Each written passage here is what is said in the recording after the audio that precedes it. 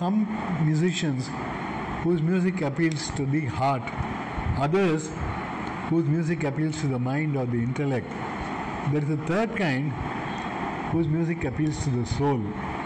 And I always believe that KVN's music really touched the soul.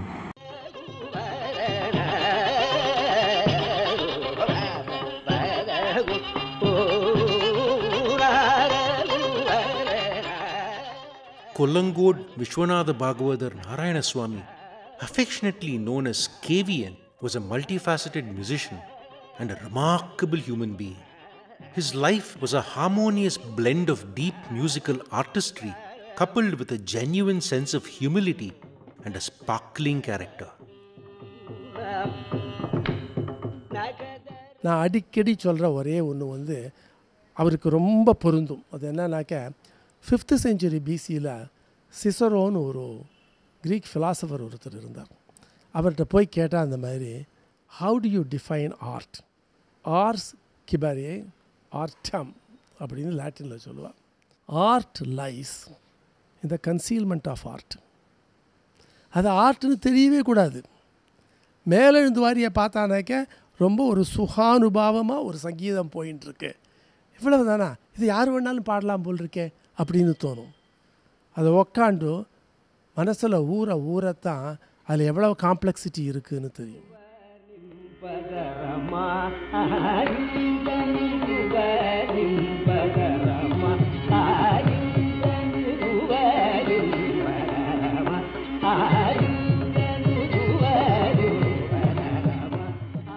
As a musician, KVN is celebrated to this day for his deep commitment to the Carnatic classical tradition. The author V.S. Sundararajan, in his book, has quipped that KVN was a Saṅgīta Kalānadi. Perhaps this description is just as apt, considering KVN's art is like a life-giving river that flows steadily yet quietly. Gavin பற்றி சொல்கிறச்சே இந்த விஷயம் சொல்லாமல் இருந்தால் I will be failing in my duty. அதாவது அவரோட இதுவே விசேஷம் என்னென்னா, அந்த மனசு உருகி பாடுற ஒரு சில கீர்த்தனைகள், அதாவது அந்த ஒரு சோல் டச்சிங், சோல் ஸ்டியரிங், ஒரு சோல் எலிவேட்டிங் எலிமெண்ட்ஸ்னு சொல்லுவாள். அது ரொம்ப முக்கியம்.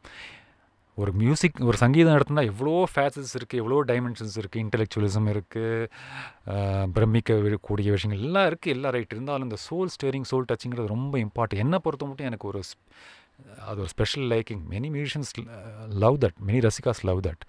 Very few musicians had that, and one important musician is Sri KVN. டெஃபினட்டாக சொல்லி தான் ஆகணும்.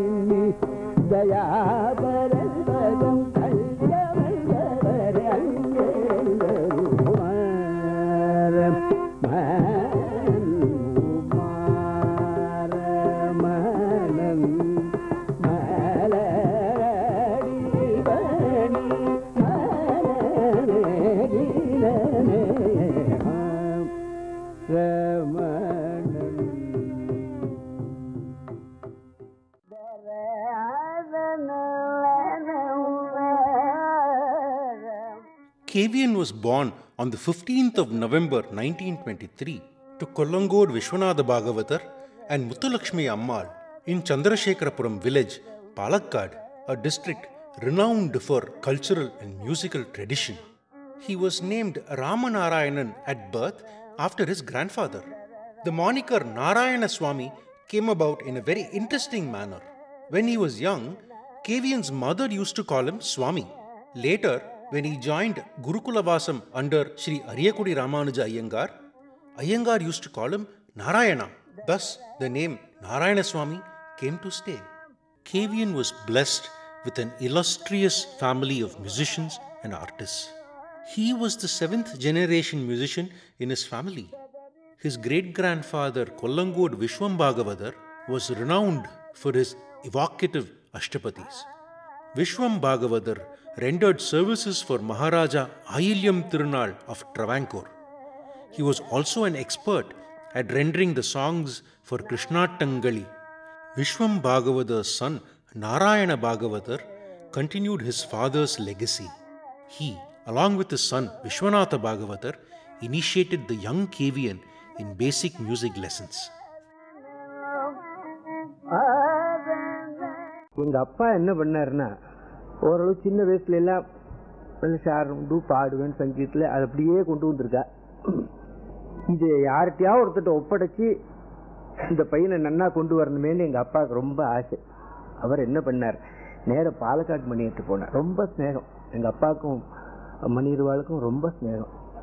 இப்படியாக்கும் நம்ம பையன் எல்லாம் நீ கொஞ்சம் சொல்லி கொடுத்து எல்லாம் ஒரு ஆளை ஆக்கணும் அப்படின்னுட்டு சொன்ன உடனே அவருக்கு ரொம்ப சந்தோஷம். அதுக்கு என்ன பார்க்குறோம், கவலைப்படாதுங்கோ சொன்னார். இவர் மணியர் இந்த பையனை எப்படி உருவாக்கணுங்கிறத அவர் அப்போவே பிளான் போட்டுவிட்டார் தெரியுது. அப்போது எங்கள் தாத்தாவுக்கு எங்கள் அப்பாவுக்கெல்லாம் என்ன ஒரு ஆசைன்னு கேட்டால், இவன் எப்படியாவது அரியக்குடி ராமாஜிங்காட்ட சிஷ்யனா சேர்க்கணும். அது அவள்கிட்ட எல்லாம் சிஷ்யனா போகிறதுனா அவ்வளோ லேசில் காரியம் ஒன்றும் இல்லை அந்த காலத்தில். Vishwam Bhagavatar was an accomplished violinist and trained KVN to be very sensitive to Śruti right from a very young age. He would tell KVN, "You must sing in perfect Śruti. It is all right even if you don't get gamakas." During these formative years, young Narayanaswamy liked to sing for hours with an earthen pot on his head. He loved to hear the sound of his voice resonating within the pot. எனக்கு இப்போ ஞாபகம் வருது, நான் சின்ன பையன் அப்போ எல்லாம் எங்கள் அப்பா என்ன பண்ணுவார் கேட்டால், ஒரு ஆற்றில் ஒரு குழந்தை முன்னுக்கு வருதுன்னாக்கா அவளை உற்சாகப்படுத்தணும். அது எங்கள் அப்பாவுக்கு ரொம்ப அந்த நேக்கெல்லாம் தெரியும். அவர் என்ன பண்ணுவார், ஒரு ஆடியன்ஸ் எல்லாம் கூட்டுவார். ஒரு ராத்திரி 7 மணி உட்காந்து எங்கள் அப்பா வயலின் கூட வாசிப்பார். அப்புறம் பாட சொல்லி இப்படி பாடு 4 கூட இருக்கிறவாள்லாம் விலைகள்லாம் சொல்லி உற்சாகப்படுத்தி அதை பாட வைப்பான்.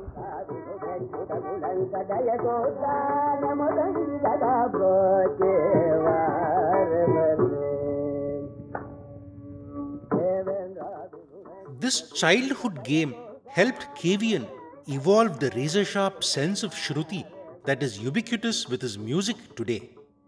After studying in Palakkad till the 5th form, he moved to Coimbatore, where he briefly dabbled in theatre.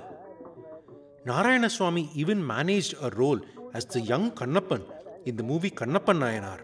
KVN was so self-effacing that much later he used to humor himself saying the movie ran only for 4 days in theatres. கல்பாத்தியில் என்னுடைய தகப்பனார் மணியர் சிஷ்யாளுக்கு சொல்லிக் கொடுக்கறதுக்காகவே ஒரு வீடு எடுத்திருந்தார். ஜாகைன்னு சொல்லுவோம் அந்த வீட்டுக்கு பேர். அங்கே நாராயணசாமி தினம் பாடுவார். எல்லா சோமண்ணா, பாலக்காடு ரகு, புதுக்கோடு கிருஷ்ணன் எல்லாருக்கும் எங்கள் அப்பா சொல்லிக் கொடுப்பார். அதே சமயத்தில் நாராயணசாமிக்கும் ராகங்களில் எப்படி சாரீரம் கொடுக்கறது அப்படிங்கிற விஷயங்களை எல்லாம் தன்னுடைய அனுபவத்தினால வச்சுட்டு சொல்லிக் கொடுத்துருந்தார். அப்படி மிருதங்கம் வாசித்ததில் நானும் ஒருத்தன். அவர் மிருதங்கம் மாத்திரம்தான் வாசிக்கிறார் நினைக்காங்க. ரொம்ப நன்னா பாடுவார். அதுக்கு உதாரணம், அதுக்கு சான்று நான் இருக்கேன். எனக்கு பாட்டு சொல்லி கொடுத்துருக்காரு. ஸ்ரீ வெங்கடேசம் வினதாசுடைய அரிகாம்போதில் அதுதான் முதல் கீர்த்தனை எனக்கு சொல்லி தந்தார். ஸ்ரீ வெங்கடேசம், பாலின் சுகாமாட்சி, நாமுராலி கிம்பவேமி, இன்னும் இறக்கம் இல்லையா, இந்த கீர்த்தனையெல்லாம் அவர் அப்போது கச்சேரி பண்ணி ஐயங்கார்வாள் முஸ்ரீர்வாள் இப்படி கச்சேரி பண்ணிகிட்டே வருவார். வந்த உடனே அப்புறம் அவர் வாசிக்கிறது தான் நமக்கெல்லாம் தெரிஞ்சுதாச்சே. அவர் பெரிய ஒரு டீச்சர், ஐடியல் டீச்சருங்கிறதுக்கு நான் உங்களுக்கு சொல்கிறேன். அந்த வயசில் அப்போது ஒரு 40 வருஷம் இருக்கும். பாலக்காட்டில் சாதகத்துக்குன்னு ஒரு ஜாகை 5 மணி ஆனால் ஒரு ஹார்மோனிய குட்டி இருக்கும். சிஷ்யா சோமண்ணா, புதுக்கோடு கிருஷ்ணன், அவருக்கு வந்து கேலிக்கட் ஏஆரில் இருக்கார், பாலக்காடு ரகு, இது மாதிரி சிஷ்யா, அவர் கெஞ்சரா வச்சு உட்காந்து ஒரு மிருதங்கம். அவளுக்கு அந்த சிஷ்யாளுக்கு எப்படி பாட்டுக்கு வாசிக்கணும், அந்த ஒரு பைரி வர்ணத்தை எடுத்தாருனாக்கா அந்த ஒவ்வொரு ஆவர்த்தனமாக அவளுக்கு இவாளுக்கு வேறு வாசிக்க காமிப்பார், அவளை வாசிக்க சொல்லுவார். அப்படி ஒவ்வொருத்தருக்காக சொல்லி கொடுத்து அந்த பைரி வர்ணத்திலேருந்து அப்படியே ஒரு 3 hours சாதகம் நடக்கும். அந்த சாதகத்தில் அப்புறம் அந்த வர்ணம் முடித்த பின்ன சரி ஒரு ராகத்தை எடுத்துக்க சொல்லுவார். இந்த ராகம் எப்படி பாட போகிறேன், எப்படி ஆரம்பிப்பேன், ஏதோ கேள் அப்படின்னு சொல்லிவிட்டு அவர் ராகத்தை பாடி இப்படி ஆரம்பிக்கணும், இந்த ராகம்னாக்கா இப்படி தொடங்கு அப்படிம்பார். அப்புறம் சுரம் பாடுறதுக்கு அவர் இந்த எனக்கு ஆரம்பத்துலலாம் லைட்டில் ஒன்றுமே தாளம்னா ரொம்ப பயப்படுவேன் நான். அப்படி இருந்தவனே அவர் இந்த 1 தள்ளி 2 தள்ளி 3 தள்ளி அந்த காலடை அரையிடம் 3/4 இடத்துக்கு சும்மா ஆயுதாளத்தை போட்டு அதை ஒன்று நன்னாளாக சொல்லிட்டு வந்து கடைசியில் ஒரு 5 சேர்த்து அதை நன்னாளாக பண்ணிட்டு 4 அரை 3/4 வரும். அதைத்தான் எனக்கு முதல்ல இந்த 100 சொல்லிகிட்டே இருந்து அதை சொல்லி சொல்லி சொல்லி சொல்லி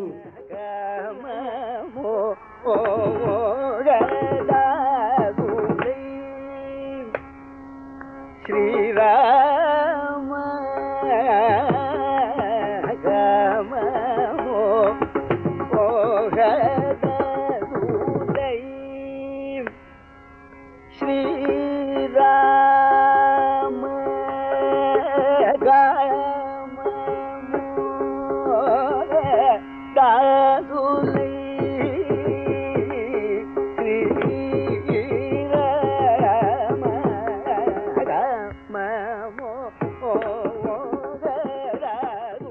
கச்சேரியில் என்ன பண்ணுவார், கச்சேரியிலேயே சொல்லி தருவார். பாரு இந்த இடத்த கவனி, கஞ்சாடையிலேயே கஞ்சாடையெல்லாம் சொல்ல யாருக்குமே தெரியாது. பாரு இந்த இடத்த வாங்கி போட்டுக்கோ, இந்த இடத்துல தான் இருக்குது, இந்த ராகம் பாடத்தில் இந்த இடத்துல இருக்குது, ஸ்வரத்தில் இங்கே இருக்குது.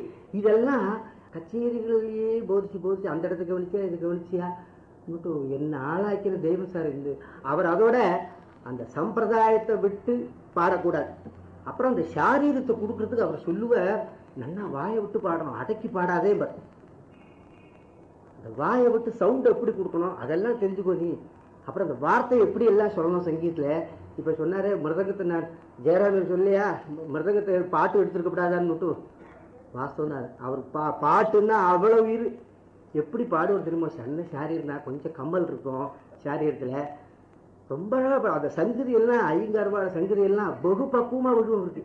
அந்த சங்கதி அவருக்கு விழற அந்த அந்த ஸ்பீடு அந்த அளவு இருக்கு பாருங்க, அந்த ஸ்பீடுக்கு தான் ஐங்கர்வால் சங்கீதத்திலேயே அந்த சங்கதி இந்த அளவு எடுத்து பாருங்க, அதுக்கு தான் வேல்யூ.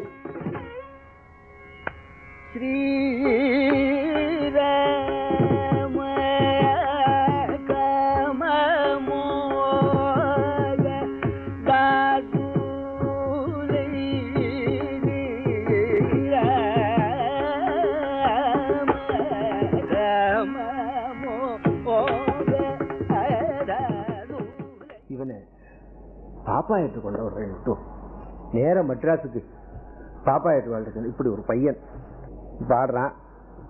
அவர் சொன்னார், இது என்ன நான் புல்லு வாசிக்கிறேன், பாடுற பையனை எங்கிட்ட கொண்டு விடுறீங்களே நான் என்ன பண்ணுவேன்.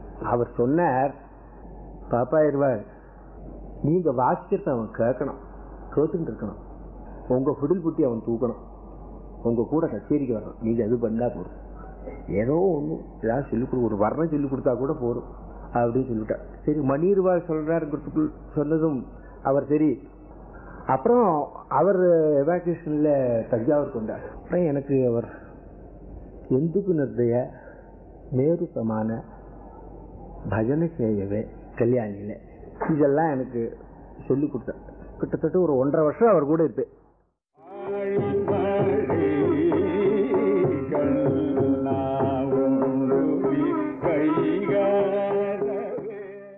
Mani Iyer soon judged Narayanaswamy to be ready for Gurukula Vasam under Aryakudi, and in 1942, Narayanaswamy took the giant step.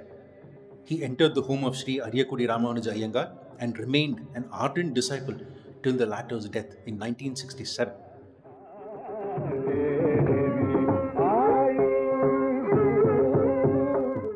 Iyengar வாழ்க்கை அப்போ பி ராஜமையர் சிஷ்யனாக இருந்து அவர் ரொம்ப வருஷமாக அவர்கிட்ட குருகுலவாசம் பண்ணி கற்றுண்டு அவர் கூட பாடி அந்த காலத்தில் நிறைய அவர்கிட்ட சேவை பண்ணி இருந்திருக்கார். திருவாண்ட பூஞ்சார் பேலஸ்லேருந்து அவருக்கு ஒரு தகவல், உங்கள் சிஷ்யாவில் யாரையாவது பேலஸ்க்கு அனுப்புங்க சொல்லி கொடுக்கறதுக்குன்னுட்டு ஐயங்கார் வாழ்க்கை ஒரு தகவல் வந்து அவர் என்ன பண்ணார், ராஜன் நீ போ அங்கே சொல்லி கொடுன்னுட்டார். ஸோ ஐயங்கார் வாழ்க்கை சிஷ்யாவில் யாரும் இல்லை. இப்போ பார்த்து மணியர் சொன்னார், மணியர்வாள் ஏதோ ஒரு பையன் வரேன்னு சொல்லிட்டு தான் சொல்லி அனுப்புங்கோன்னுட்டார். அவ்வளோதான். எங்கள் அப்பா வாழ்க்கெல்லாம் ஏக சந்தோஷம், பாவதரே பையனை அனுப்பிச்சுடும் அப்படின்னா. மற்ற இந்த சொக்கையா செட்டியார்னுட்டு இப்போ காலமாயிட்டார் தெரியுமா, போயினா முன்னாடி பேப்பரில் வந்துருக்கு. அந்த சொக்கையா செட்டியார் அவர் எப்படிப்பட்ட மனுஷர் தெரியுமோ, அவரும் இதே மாதிரி தான். அந்த பாலக்காட்டில் இந்த நிறைய அவருக்கு சங்கீத, அவருக்கு சவுடையா வயலில் ரொம்ப ஈடுபாடு அவருக்கு. அப்போ அவர் என் பாட்டை கேட்டிருக்கார், என்னை தேவக்கோட்டைக்கு வர வச்சு எல்லாம் பாட சொல்லி எல்லாம் கேட்டுவிட்டு அவரும் ஐயங்கார் வாழ்க்கை சொல்கிறார், இப்படி ஒரு பையன் பாடுறான், சிஷனை ஏற்றுக்கிறதுக்கு என்ன உங்களுக்கு நல்ல சிஷன் இது பண்ணிக்க வேண்டாமா நீங்கள் சொல்லி அவரும் சொல்லிருக்காரு. எல்லாரும் மணிடுவாள் எல்லாம் சொன்ன உடனே அந்த பையனை மட்ராஸுக்கு போனேன். தேவக்கோட்டை சொக்கையா செட்டியார் பங்களாவில் தான் அவர் தங்குவார். அப்போல்லாம் அவர் வந்தாச்சுன்னாக்கா அங்கே போய் சேர்ந்து அது கூட அப்புறம் நான் போகிறதுக்கு முன்னாடி இதில் என்னன்னா, ஒரு குருகிட்ட போகிறதுக்கு முன்னாடி எப்படி நாம் நடந்துக்கணும், அவள்கிட்ட எப்படி நடந்துக்கணுங்கிறதெல்லாம் பல பேர்கிட்ட கேட்டுண்டு நாம் மனசை திடம் பண்ணிட்டு நாம் எப்படியெல்லாம் நடந்துக்கணுங்கிறதெல்லாம் தெரிஞ்சுட்டு அங்கே போகணும். அப்புறம் அவர் பார்த்தார், சரி காரைக்குடி காய்ச்சல் பண்ணார். முதல்ல எனக்கு இந்த காரடா வர்ணத்தை தான் ஆரம்பித்தார். காரைக்குடியில் இருக்கிறோம்.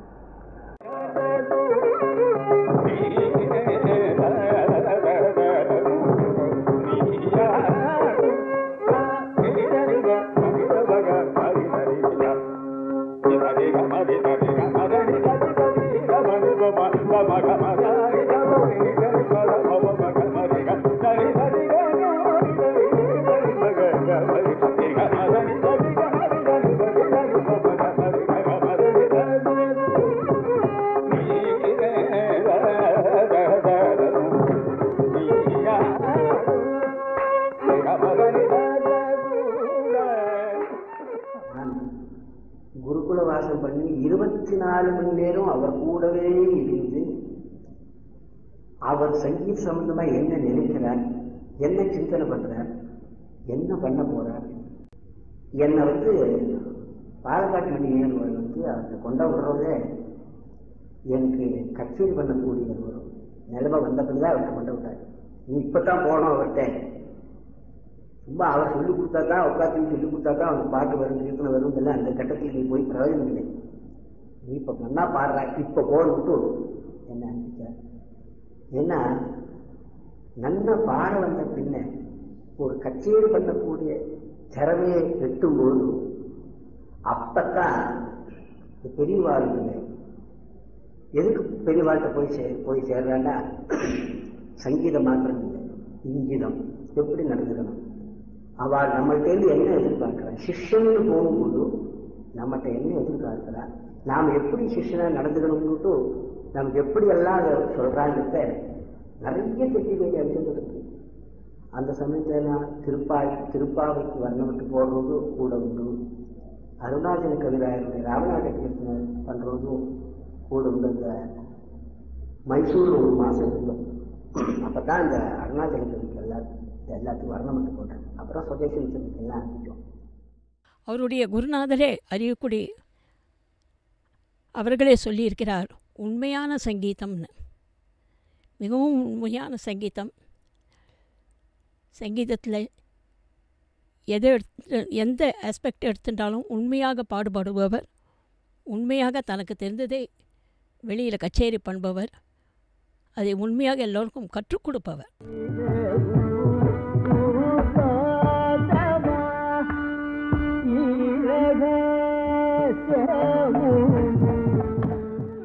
Though KVN's singing bore his master Ariyakudi's style, over the years he evolved a unique style of his own.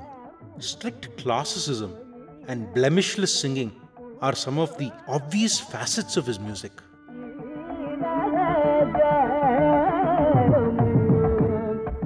I belong to a large family in Kerala, to be precise, Alappi, and the son of Advocate K. Parthasarathi, who was also a proficient concert artist, musician in his early years during the 30s.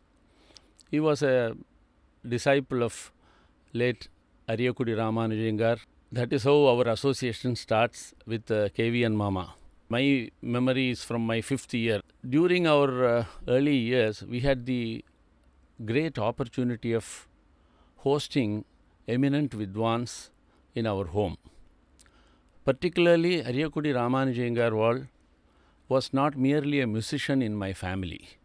He was considered the Acharyan of the family, and all of us around the family, even the extended family, treated him as an Acharya, the way some of the Matatipathis are treated today. Naturally, the next generation, when it happens, everybody found KV Narayanaswamy Mama was the natural successor to the legacy of Ariyakudi Ramanujangar, which is what my family firmly believed and continues to believe.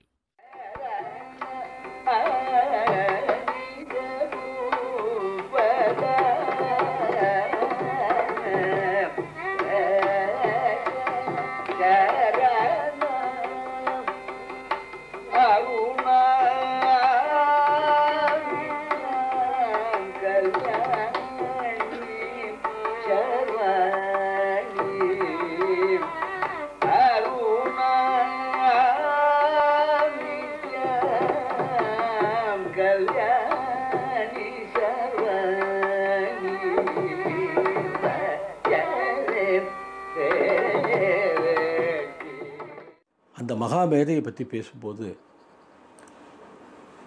ஸ்ருதி சுத்தம் அவர் பாட்டில் லய சுத்தம், ஸ்ருதி மாதா லய பிதான்னு சொல்லக்கூடிய அந்த 2 பேரும் அவர்கிட்ட வந்து நிறைஞ்சு இருந்தா. அவர்கிட்ட அப்பேற்பட்ட வசத்தியான ஒரு சங்கீதம் அவரோடது. சாகித்ய சுத்தம், காலப்பிரமாண சுத்தம், இப்படி சொல்லிகிட்டே போகலாம் அவரோட சங்கீதத்தை பற்றி. அவரோட ஒரு கச்சேரிகளில் வந்து அந்த காலப்பிரமாணத்தை அவர் கொடுக்குற ஒவ்வொரு கீர்த்தனைக்கும் கொடுக்குற அந்த ஒரு வித்தியாசமான அந்த ஒரு அமைப்பு ரொம்ப பிரமிப்பாக இருக்கும் நம்ம கேட்கும்போது. அந்த மகா மேதையோட கச்சேரிகளில் எனக்கு வாசிக்கிறதுக்கு சந்தர்ப்பங்கள் கிடைத்ததை நான் பெரிய பாக்கியமாக கருதுகிறேன். நான்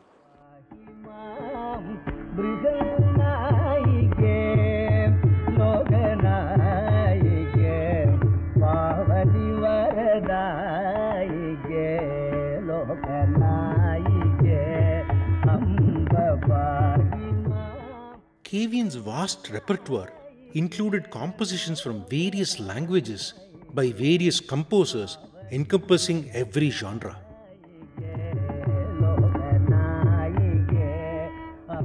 In 1981-82 ஒரு இடம் வந்திருக்கும் போதும் சுமசாயகர் அன்னைக்கு பாடினார். அப்போ நான் சொன்னேன், அசந்து போயிட்டேன் அதை கேட்டுட்டோம்.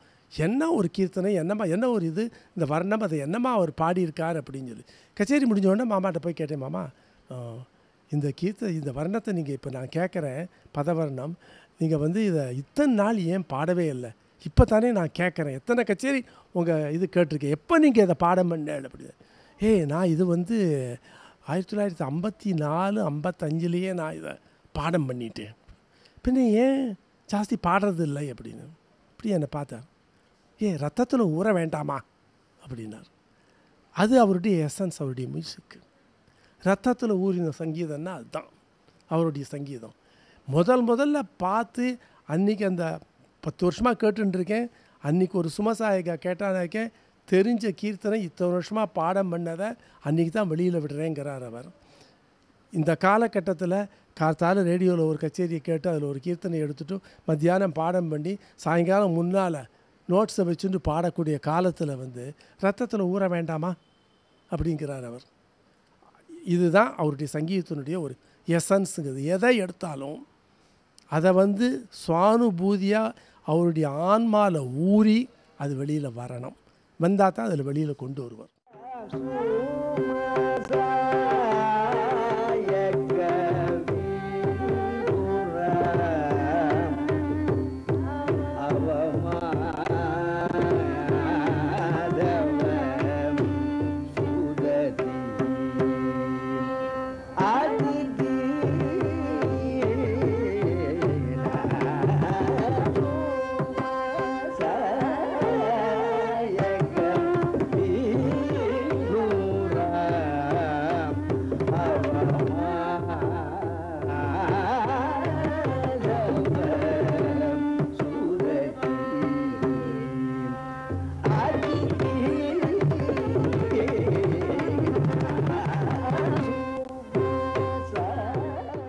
மாமாவோட அந்த போஸ்தனி அதெல்லாம் ஒரு ஒரு ஸ்பெஷலாக தான் இருக்கும்.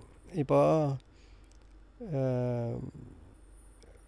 அவரோட கிருஷ்ணானி பேகனே பாரோ, வருகலாமோ, அழிவேணி, அந்த மாதிரி கீர்த்தனங்கள்லாம் சின்ன சின்ன பதம் எல்லாம் இருக்குல்ல, ஐயோ அதெல்லாம் ஸ்பெஷல். அது மாதிரி பாடுறதுக்கு ஆரம்பில்லை, ஒன்றுமே இல்லை.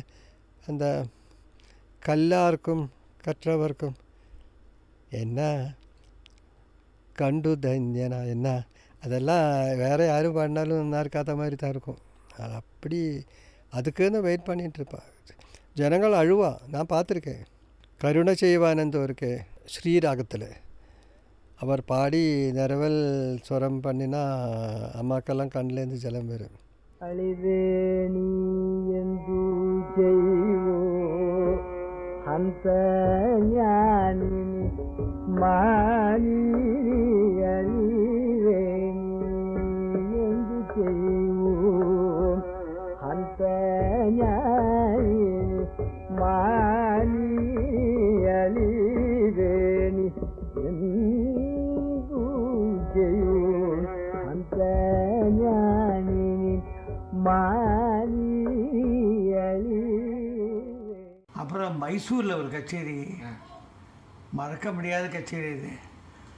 அதில் தசரா கிருஷ்ணானி பேக்கரி, இப்போ கூட பார்த்தீங்கன்னா இருக்குது, யூடியூப்பில் இருக்குது. கிருஷ்ணானி பேக்கரி பாரு ஹோல் கர்நாடகாவிலே பண்ணிருக்காத. எப்படி பாடிருக்கா தெரியுமோ, அப்படி பாடிருக்காரு. ரொம்ப நல்லா பாடினேன். நானாக ஒரு தடவை கேட்டேன், ரேடியோவில் கேட்டேன் என்ன பாட போகிறேன்னு. என்ன சந்திரசேகர் இதெல்லாம் போய் நீங்கள் கேட்குறேன் 75 இது ரேடியோவில் வாட்சேன். நான் ப்ராக்டிஸ் பண்ணிக்கலாமேங்கிறதுக்காக நான் கேட்டேன், என்ன சார் ரேடியோவில் என்ன பாட போகிறேன், நான் சபா கச்சேரிக்கும் ரேடியோக்கு வித்தியாசம் சொன்னேன், என்ன பாட போகிறேன். என்ன சந்திரசேகரன் நீங்கள் இதை போய் கேட்குறேன், நீங்கள் எதை வேணால் வாசிக்க முடியும் அப்படின்னாரு. கிருஷ்ணா நீ பேகனு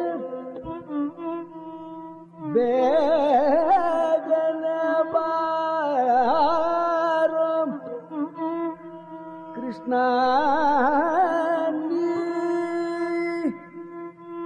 நீ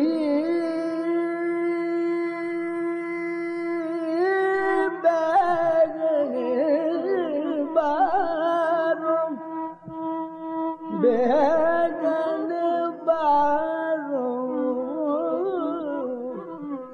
பேகன பாரம் பேகன பாட்டாந்தரத்தை சொல்லுதா, எவ்வளோ பாட்டாந்தரம், எத்தனை உருப்படிகள் அவருக்கு பாடம், விடாமல் கற்றுண்டே இருப்பார். அவர் சங்கீத கலாநிதி ஆனப்புறம் கூட அதுக்கப்புறமும் அவர் விடாமல் கற்றுண்டார். வயசு எல்லாம் பார்த்ததில்லை, இந்த பாட்டு இவாக்கிட்ட பாடலாமா அவாக்கிட்ட பாடம் பாடலாமா அந்த மாதிரி ஒன்றும் கிடையாது. நல்ல உருப்படிகள் யார்கிட்ட இருந்தாலும் பாடம் பண்ணுவார். ஜெயம்மா அம்மா வீணா தர்மாள் அவர்கள் பெண் பாலசரஸ்வதி அம்மா அவர்களுடைய தாயார், அவர்களிடம் நிறைய பதங்கள் கற்றுக்கொண்டார், பாடியிருக்கார் கச்சேரியில். அதே மாதிரி விஸ்வாஸ் சார்கிட்ட நல்லா ஞாபகம் இருக்குது, ஜானரோ அந்த ஜாவளி, அதுக்கப்புறம் விதி இல்லாருக்குன்னு ஆணையாக்கித்தனதெல்லாம் ரொம்ப ஒரு உற்சாகத்தோடு பாடம் பண்ணியிருக்கார். அதனால் அவர் பாடம் பண்ணுறது தினந்தோறும் ஏதாவது பாடம் பண்ணிட்டே இருப்பார், சளைக்க மாட்டார். நிறைய உருப்படிகள், எத்தனை உருப்படிகள், தியாகராஜ சுவாமி, தீட்சித சியாமா சாஸ்திரி, அப்புறம் தமிழ் உருப்படிகள். இந்த நடமாடி தெரிந்தான்னு ஒரு பாட்டு இருக்குது. அதை ஒரு பெரிய, அதுக்கு ஒரு பெரிய அந்தஸ்து கொடுத்து அதை ஒரு கச்சேரியில் ஒரு மெயின் ஐட்டமாக பாடுற அளவுக்கு அவருக்கு அதை நிர்வகிக்க முடிந்தது. கேவிஎன் சார் மாதிரி இருக்கிற ஆளால் தான் அது பண்ண முடியும். அதை கொஞ்சம் சௌக்கமாக பாடி, அந்த கண்டச்சாப்பை கொஞ்சம் சௌக்கமாக இழுத்து பாடி, அவ்வளோ அழகாக பாடி கச்சேரியை களை கட்டிடுத்தோம்.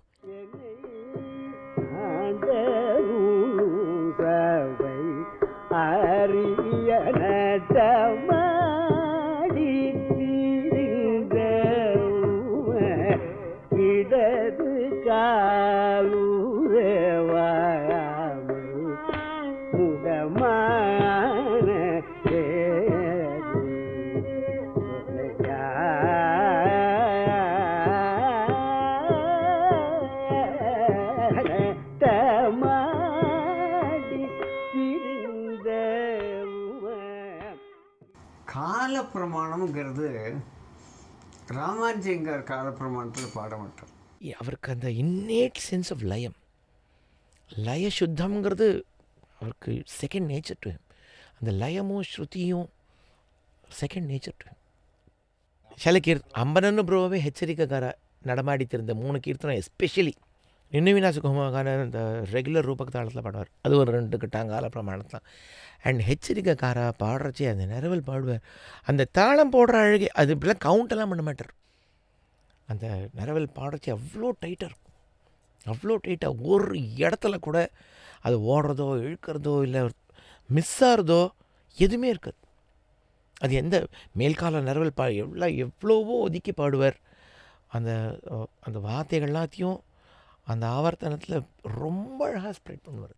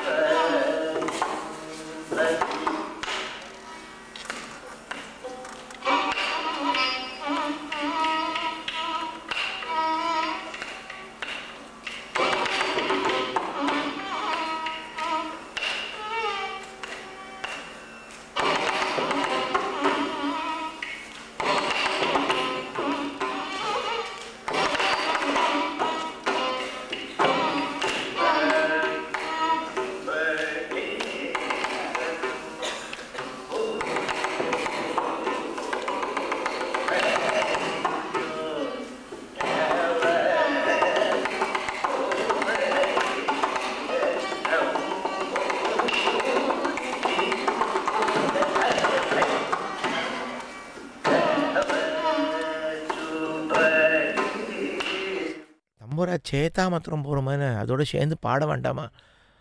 ஸோ மாமா was extremely sensitive that way. அந்த ஸ்ருதி ஷேர்றதுங்கிறது அவருக்கு பேரமவுண்ட் இம்பார்ட்டன்ஸ். அவருக்கு ஸ்ருதி ஷேர், நீ பாட வேண்டாம், முதல்ல ஸ்ருதி ஷேரணும். அது என்ன every single note, every single அனுஸ்வரம் ஸ்ருதியில் இருக்கணும் அவருக்கு. அது அவர் மாத்திரம் இல்லை, பாடுறவா மாத்திரம் இல்லை, ஃபுடல் வாசிக்கிறவாளுக்கு இருக்கணும், மிருதங்கம் வாசிக்க எல்லாருமே ஸ்ருதியில் இருக்கணும் அவருக்கு. அவருக்கு அந்த கச்சேரியில் அவர் ஸ்ருதியில் அவர் இல்லை, அது ரொம்ப ஒரு ப்ளீக் சான்ஸ். அவர் ஸ்ருதியில் இல்லாமல் அப்படின்னு இல்லை, அவரோட லெவலுக்கு அவருக்கு சேரலேன்னு அவர் நினச்சிப்பார். நம்ம பிரமாதமாக நம்மளுக்கு இருக்கும், அவர் ரொம்ப சேர்ந்து தானே மாமா இருக்குன்னாக்கா அது அவரோட எக்ஸ்பெக்டேஷனுக்கு இல்லை, அவ்வளோதான். அதுக்கு அவ்வளோ தன்னை வருத்திப்பர் அந்த ஸ்ருதியில் இருக்கணும். அதெல்லாம் ரொம்ப பெரிய காரியம். அதெல்லாம் ரொம்ப அது நம்ம சொன்னாக்க நம்ம ரொம்ப எக்ஸாஜரேட் பண்ணுறோமோன்னு நினச்சிப்பா. அது கிடையவே கிடையாது, ரொம்ப அத்தியாவசியமான சமாச்சாரம். அதுக்கு தான் எத்தனையோ கீர்த்தனங்களை தியாகராஜ சுவாமி சொல்கிறார், இந்த ஸ்ருதியில் இருக்கிறது, அந்த ஸ்ருதி சுத்தமுத்தோன்னு என்ன அழகாக சொல்கிறார். నిద్ర నిరాకరించి ముద్దుగా తంబూరా పెట్టి శుద్ధమైన మనసుచే சுஸ்வரமுத்தோன்னு அந்த முத்துகா தம்பூரா பெட்டிங்கிறது கேவிஎன் மாமாவுக்கு ரொம்ப பொருத்தம். அந்த சுஸ்வரமுத்தோ ஆக்சுவலி இந்த லைன் ஆக்சுவலி பர்சானிஃபைஸ் கேவிஎன்.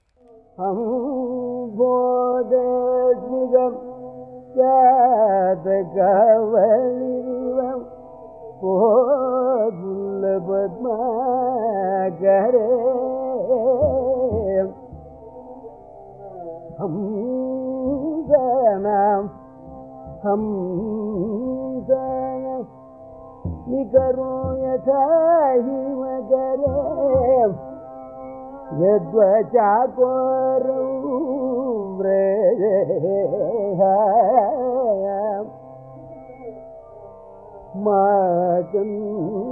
माकन्देषु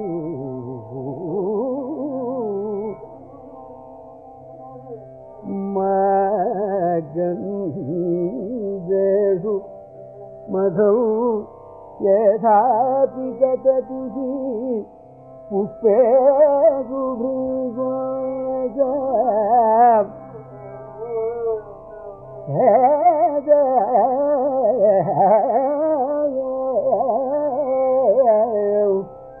पुष्पेषु भृगोयजा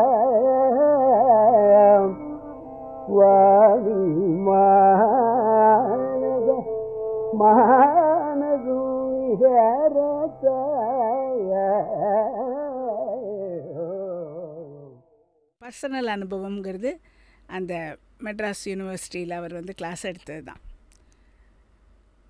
அந்த அன்றைக்கி தான் முதல்ல ஒரு மியூசிஷியனை நான் அப்படி அட்மையர் பண்ணேன். எந்த விஷயத்துலன்னா அந்த ஒரு நாதத்துக்கு, ஸ்ருதிக்கு.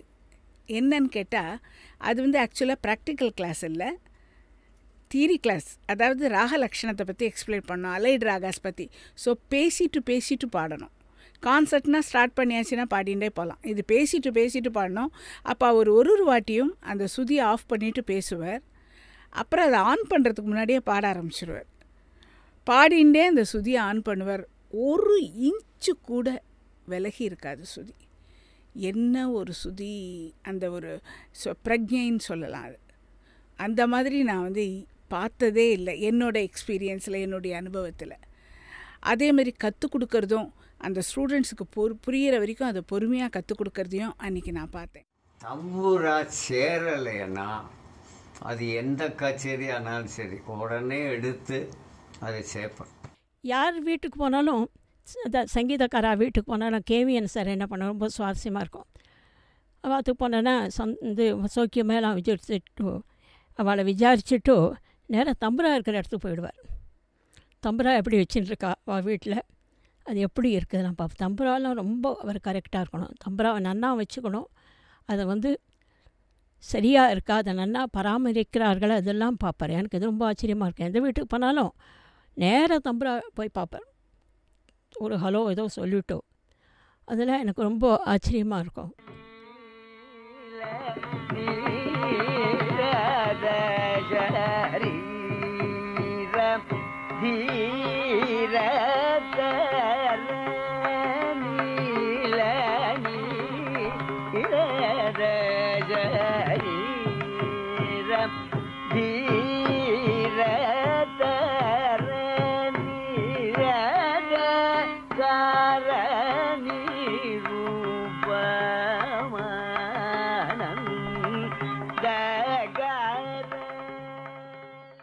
ஒரு கச்சேரி போகிறதுக்கு முன்னாடி அவர் எப்போதும் ஷாரீரத்தை ரொம்ப ரொம்ப ஒரு கவனமாக பார்த்துப்பார்.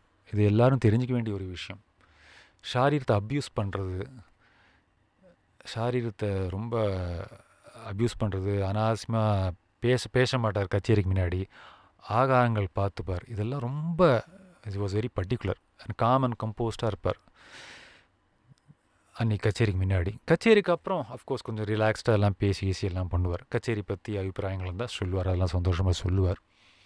அதே மாதிரி இந்த ஷாரீரம் பார்த்துக்கிறத பற்றி சொல்கிறச்சு இன்னொரு விஷயம் என்னென்னா, கச்சேரி தினம் ஒத்துக்க மாட்டார். அது கேப் இருக்கும், ஒரு கச்சேரிக்கு இன்னொரு கச்சேரி கேப் இருக்கும். டிசம்பர் மியூசிக் சீசனில் கூட ஏன்னாக்கா ஷாரீரம் பார்த்துக்கணும் ரொம்ப பர்டிகுலராக இருந்தார்.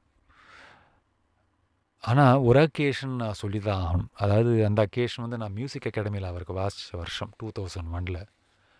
அவர் என் பேர் சஜஸ்ட் பண்ணிட்டு அவளும் சந்தோஷமாக போட்டுட்டா. ஆனால் அந்த டேட்டில் என்ன ஆகிடுதுன்னா, அவருக்கு வந்து இந்த அடுத்தடுத்து ஒத்துக்க மாட்டார்லே, அந்த மாதிரி ஏதோ ஒரு டேட் அமைஞ்சு போச்சு. அதனால் வேறு ஏதோ டேட் அவர் ஸ்ரீ கேவியன் சொல்லியிருக்கா. அந்த டேட்டில் நான் ஃப்ரீ இல்லை. ஸோ அவர் இந்த மாதிரி மாமாவோட பேசியிருச்சு. அவர் என்ன சொன்னார், நீ ஒன்று பண்ணு, கேலண்டரில் எங்கே நீங்களாம் ஃப்ரீயாக இருக்க சொல்லு அப்படின்னார். அப்படின்னு ஒரு 2-3 டேட் சொன்னேன். 19th அப்படின்னு. சரி 18th பாடுறேன். சரி பரவாயில்ல, நீ இதை மிஸ் பண்ண வேண்டாம், அகாடமி ஆப்பர்ச்சுனிட்டி நீ மிஸ் பண்ண வேண்டாம், பாவம் ஃபஸ்ட் டைம் வாசிக்கிறேன், 19th நான் பாடிடுறேன்னு ஒரு பாடினார். ஒரு ரியலி மெக்னானிமஸ் ஆஃப் ஹிம். அதே மாதிரி இந்த ஷாரினும் பார்த்துக்கிறதுன்னு வரைச்சி சொல்லி கொடுக்குறதுல கூட ரொம்ப அப்யூஸ் பண்ண மாட்டார். அவள் ஸ்ருதியில் பாடி காமிச்சு அந்த மாதிரிலாம் பண்ண மாட்டார். தன் ஸ்ருதியில் பாடுவார். அது எப்படி அந்த ஸ்ருதியில் பாடுறவாளுக்கு அதை எப்படி சேர்க்கணும்னு அதை ஒரு டெக்னிக் வச்சு அழகாக சொல்லி கொடுக்குவார். he will never abuse his voice. He took care of his voice. Voice கல்ச்சர்லேயும் அவர் நிறைய உழைச்சிருக்கார். அதை சொல்லித்தான் முதல்ல அந்த ஷாரீரத்தை எப்படி ஸ்ருதியில் கொடுக்கணும், எப்படி மியூசிக்கல் சவுண்ட் கொடுக்கணும், இசையோட ஸ்ருதியோட இந்த வார்த்தைகளை சேரும்போது அதுக்கு என்ன உச்சரிப்பு. அவர் வந்து அவெல்லாம் நமக்கு ஏதாவது சொல்லும்போது நமக்கு எந்த சந்தேகத்தையும் இது இப்படி இருக்கா அது ஏதாவது சொல்லும்போது கேட்டுவிட முடியுமா? அப்போல்லாம் நாம் என்ன மனசில் சந்தேகம் கேட்கணும்னு நினைக்கிறோமோ அது அவளுக்கே தெரியும். என்ன சொல்லுவார், அடக்கி பாடாதேடா, வாயை விட்டு பாடு, வாயை விட்டு பாடுன்னு தான் சொல்லுவார். இதுக்கு ஆன்சர் நமக்கு கச்சேரியில் தான் கிடைக்கும். அவர் என்ன பண்றார், எப்படி சவுண்டை கொடுக்கிறார், எங்க வல்லினம் மெல்லினம்ங்கிறது வருது அவரோட ஷாரீரத்தில், அந்த ஸ்ருதியில நல்லா சேர்றதுக்கு அவர் ஷாரீரத்தை, அதாவது மணியை சொல்லுவார், குறைச்சி பிடிக்காதேங்க, நீ வந்து இருக்கும்போது குறைக்காதே, துளி கூட இருந்தா கூட பாதகம் இல்லை, அது உனக்கு சரியான ஸ்தானத்துக்கு வந்து அடக்கா இல்லையா, ஐங்கரவாள் பாடுறது கவனிச்சியாம எதுக்குன்னா ஸ்ருதியில சேர்றதுங்கிறது இப்படி ஸ்ருதி இருக்குன்னாக்கா இப்படி சேர்றதுக்கும் அது பூர்த்தி அதுல போய் சேர்றதுக்கு வித்தியாசம் இல்லையா.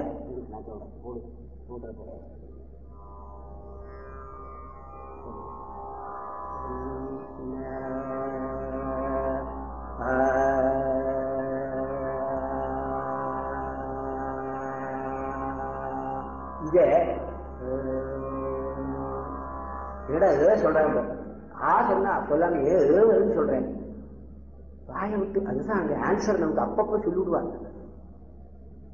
நான் காலேஜில் டீச் பண்ணும்போது அந்த பொங்கலுக்கு எல்லாம் சொல்லுவேன், எல்லாம் வாயை மணக்கி பாடும், வாயை விட்டே பாடாது. நான் அடிச்சுப்பேன் அதுக்கிட்ட, எவ்வளவு இப்படி பண்றீங்களே அத்தியாயம், வாயை திறந்து பாடுவோம். வாயை திறந்து பாடி பிராக்டிஸ் பண்ணினா அது அப்புறம் உங்களுக்கு சுருங்கி எப்படி பாடணுமோ அதுக்கு இடம் கொடுக்கும் அந்த சாரீரம். இப்பவே அடங்கு சொன்னா அப்புறம் ஒரு ஆசனத்துக்கு எங்க scope.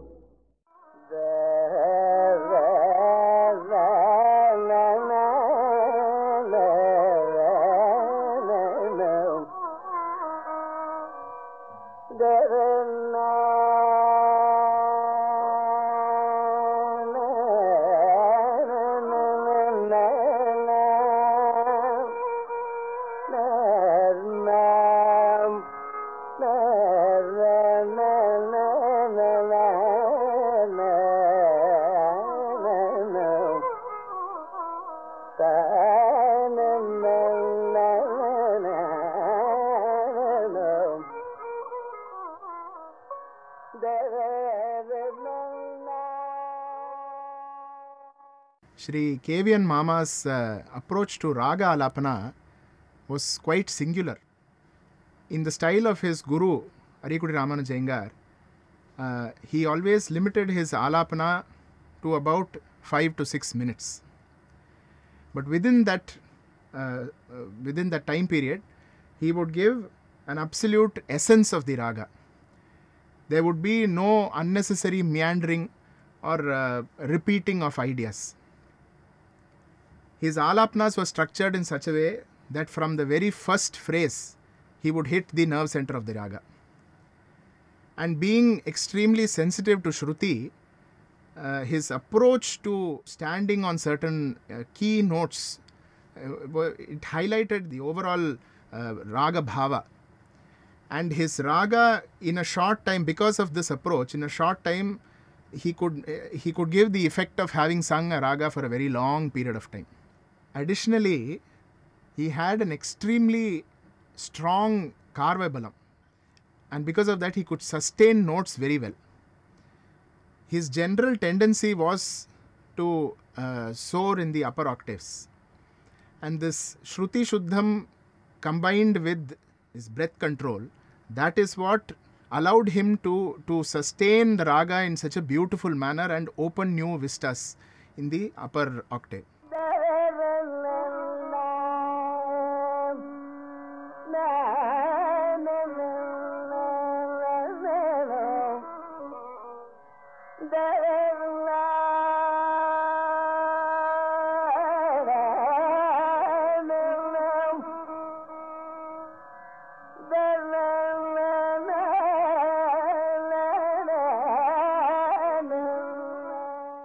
KVN's musical style was a unique fusion of various elements.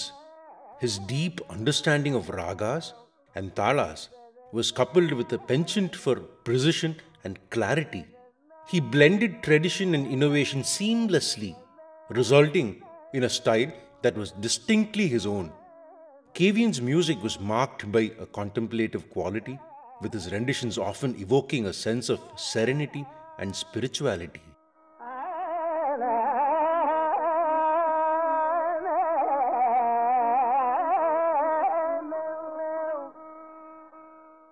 அவர் நிரவல் பண்ணுற மாதிரி எனக்கு தெரிஞ்சு சமீப காலத்தில் ஒரு முஸ்ரி ஐயர்வாளோட நிரவல், அப்புறம் ஒரு கேவியனோட நிரவல் தான். அந்த காலத்து சொல்லுவா மழவராயன் சுப்ரம பாவதர் வந்து நிரவல் பண்ணுவார். நான் கேட்டதே கிடையாது, அவரோட ஒரு கச்சேரி கூட கேட்டது கிடையாது, அவரை பற்றி கேள்விப்பட்டது தான் எனக்கு தெரியும். எங்கள் அப்பா கேட்டிருக்கார் கச்சேரி அவரோடத. அப்பா சொல்லுவாள் நிரவல் அப்படி இருக்குன்னு. அப்படி கேட்டவாளையும் நிறைய பேர் சொல்லியிருக்கோம். அந்த நிரவலை கேட்ட அப்புறமா 2 பேர் தான், முஸ்ரி ஐயர்வாளோட நிரவலை கேட்கணும், கேவியனோட நிரவலை கேட்கணும்பா. வேறு யாரோட அந்த நிரவலில் வந்து பெரிய சமாச்சாரம். அடிக்கடி எல்லோரும் என்ன சொல்லுவானாக்க, அவர் லைசன்ஸ் எடுத்துக்க மாட்டார். அந்த தாளத்தில் அங்கங்கே போய் உட்காரோம் அப்படியே. ஆனால் அதே சமயத்தில் ஒரு வேரியேஷன் கொடுத்துட்டே வருவார். அவர் பாடுறது வந்து அரை ஆவர்த்தன ஸ்வரமும் ஒரு ஆவர்த்தன ஸ்வரமும் காலாவர்த்தன ஸ்வரம் அப்படி மாறி மாறி பாடிட்டு வருவார். அதில் உண்டான ஒரு விஷயம் வந்து இன்றைக்கி வந்து 12 ஆவர்த்தனம் எடுத்துட்டு அதில் மிருதங்கத்தில் உண்டான வேலையெல்லாம் பண்ணி ஒரு குறப்பை கொண்டு வந்து கொடுக்குற மாதிரி அதெல்லாம் இல்லாமல், ஓகே, காலாவர்த்தனம் அரை ஆவர்த்தனம் ஒரு ஆவர்த்தனம் சர்வலகுவாக பாடின்னு வந்து முடிப்பார். அதை அதில் உண்டான ஒரு பிரமிப்பு வேறு எதுலேயுமே கிடையாது. நிரவல் பாடுறச்சே, ஒரு பக்கல நிலபடி பாடுறச்சே, ஒரு மனசூனலை வந்து I think he owned that pattern.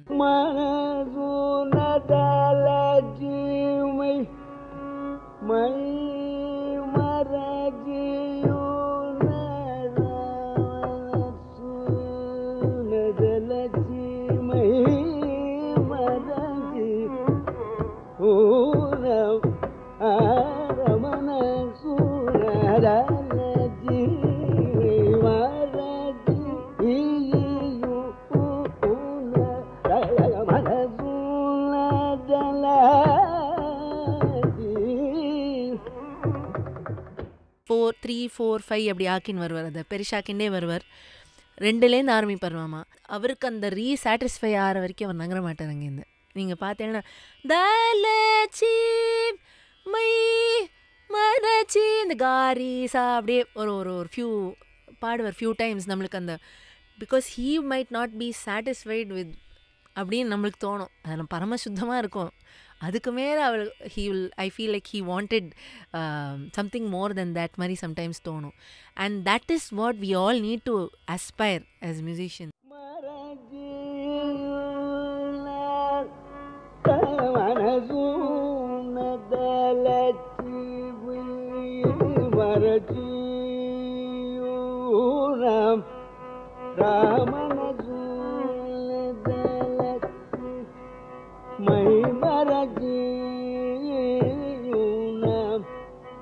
Ramana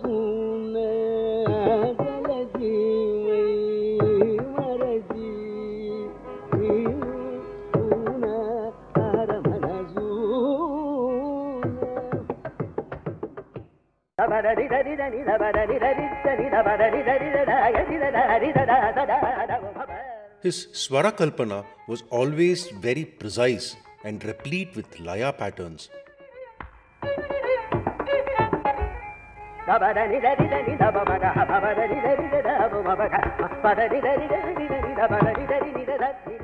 He maintained a distinct pulsated rhythmic gait in his Swara Kalpana, which made it very exciting as well as spontaneous.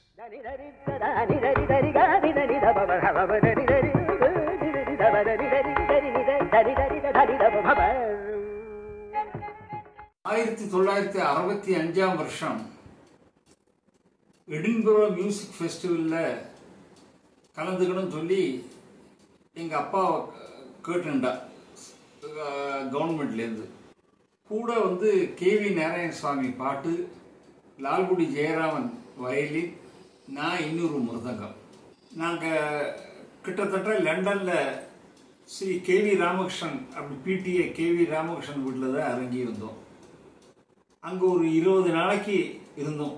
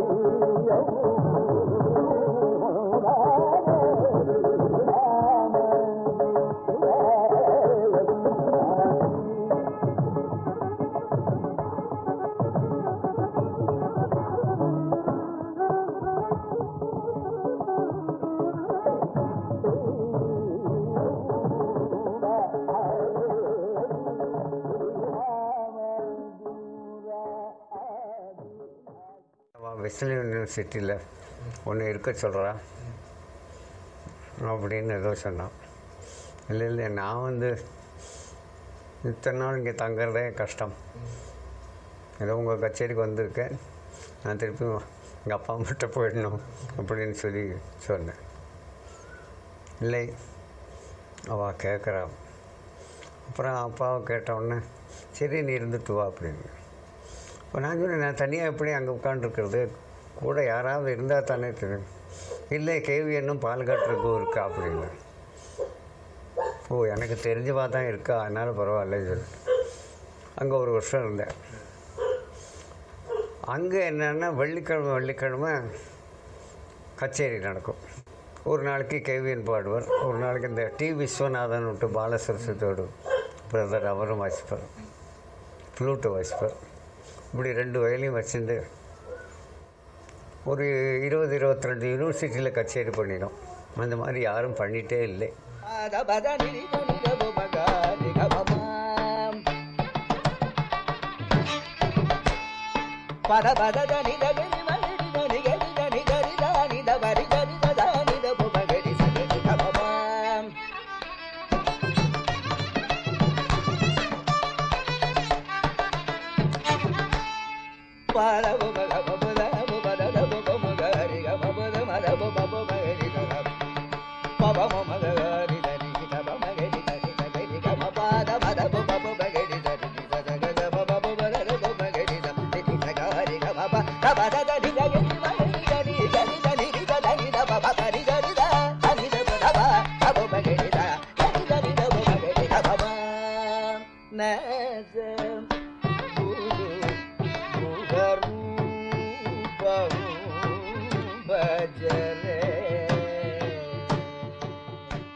அப்புறம் அவங்க புறப்படுறதுக்கு முன்னாடி இந்த பண்டிட் ரவிசங்கர் அவர் கூப்பிட்டு நான் ஒரு ஆர்ட்ஸ் ஃபெஸ்டிவல் நடத்துகிறேன், அங்கே நீங்கள்லாம் வாங்க அப்படின்னா.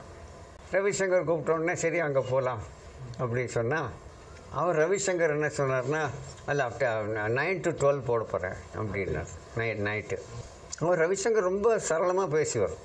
அப்போ நான் கேட்டேன், நைட்டு 12ன்னு சொல்கிறாலே, அவருக்கு நாராயணசாமி இருக்குது, இப்போ தானே கொஞ்சம் உடம்பு தேவையாக இருக்குது, அதனால் நீங்கள் கொஞ்சம் முன்னாடியே பாடுறதுக்கு ஏற்பாடு பண்ண முடியுமா?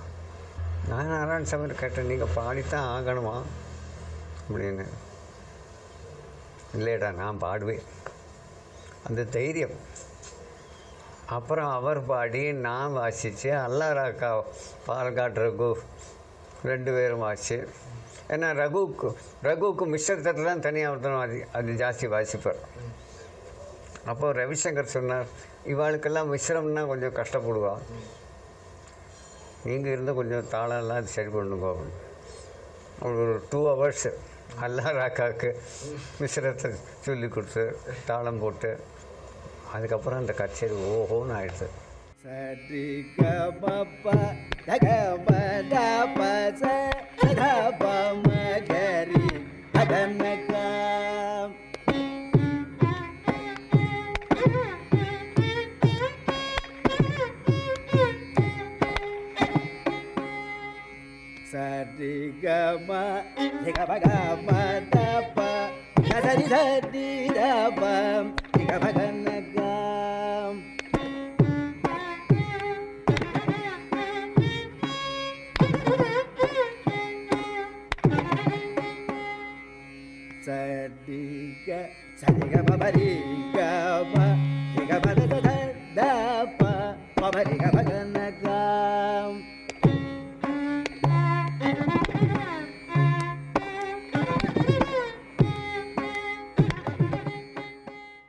அதே மாதிரி வந்து ஸ்ரீ கேவிஎன் வந்து மியூசிக் காலேஜில் வந்து சொல்லிக் கொடுத்தார். எங்கள் அம்மா வந்து கர்நாடிக் மியூசிக் காலேஜில் படித்தா 60s. அப்போ வந்து Sri KVN, Sri DM Thiagarajan, Sri TN Krishnan, Srimathi D Brinda ஜாம்பவான்கள்லாம் சொல்லி கொடுத்துருக்கா. அப்போ எங்கள் அம்மா சொல்லுவாள், ஸ்ரீ கேவிஎன் வந்து கிளாஸ் எடுக்கும்போது அவ்வளோ ஸ்ரத்தையாக அவ்வளோ சின்சியராக எடுப்பார். 40 பேர் இருந்தாலும் 40 பேர் ஒவ்வொருத்தரையும் பாட வச்சு திருத்துவார். அந்த அளவுக்கு ஸ்ரத்தையாக எடுப்பார். ஒரு பைரவி வர்ணத்தை எடுத்துட்டு 1 மணி நேரம் கற்றுக் கொடுத்துருக்கேன். ஒரே ஒரு ஸ்டூடெண்ட்டு, குரூப்புன்னா ஒரு ஸ்டூடெண்ட் ஒரு மாதிரி பிடிச்சிப்பா என்னால் டைம் ஆச்சுன்னு சொல்கிறதுக்கு, ஒரே ஒரு ஸ்டூடெண்ட்டுக்கு 1 மணி நேரம்.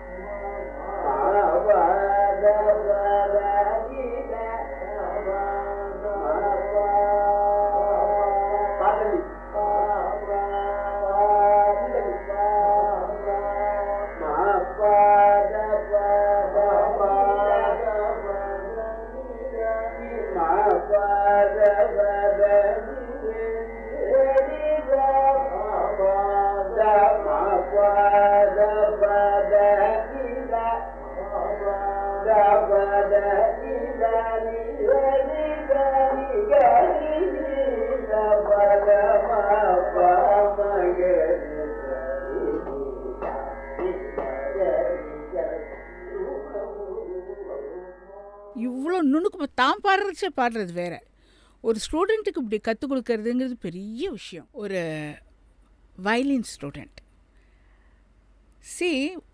ஒரு இன்ஸ்ட்ருமெண்ட்டை கற்றுக் கொடுக்கணும்னு நமக்கு அந்த இன்ஸ்ட்ருமெண்ட் தெரிஞ்சால் தான் அந்த பாவத்தை புரிஞ்சுன்னு கற்றுத்தர முடியும். அவர் சங்கராச்சாரியம் கற்றுக் கொடுத்துருக்கார்.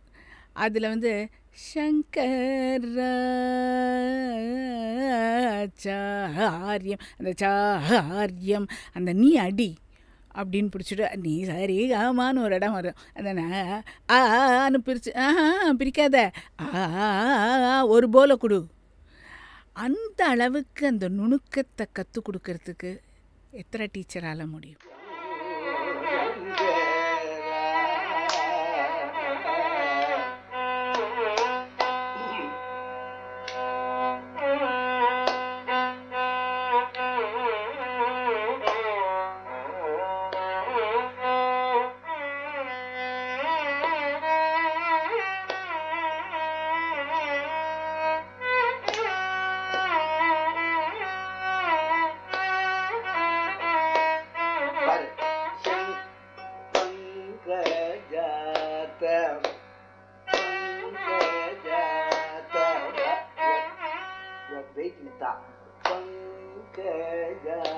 Vedagiri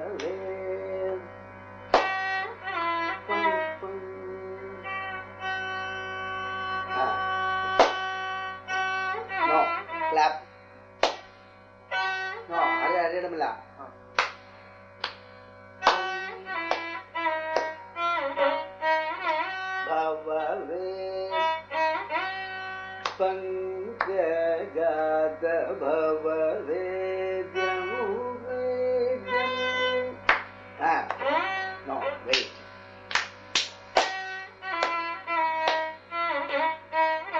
பவவே பவவே பவ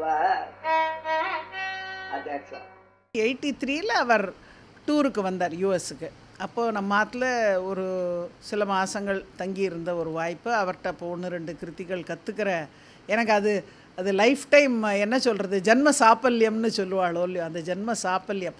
அவர்கிட்ட காம்போதி வர்ணம், அப்புறம் இன்னும் இது 2-3 பீஸ், அதான் இந்த சுகுணமுலை செப்புக்கண்டி, அந்த சக்கரவாகம், அப்புறம் இன்னொன்று வந்து இந்த மாயா மாடுகள் குட்டி கீர்த்தனை, அந்த மாயாதீத்த ஸ்வரூபிணி. ஆனால் அது அவ்வளோ அழகாக சொல்லி கொடுத்தார். நான் சொல்லி இதுவே போருமே, எனக்கு ஜென்ம சாப்பல்யம், எனக்கு வேறு ஒன்றுமே வேண்டாம், தெய்வத்திட்டேருந்து கற்றுண்டாச்சு அப்படிங்கிற ஒரு திருப்தி.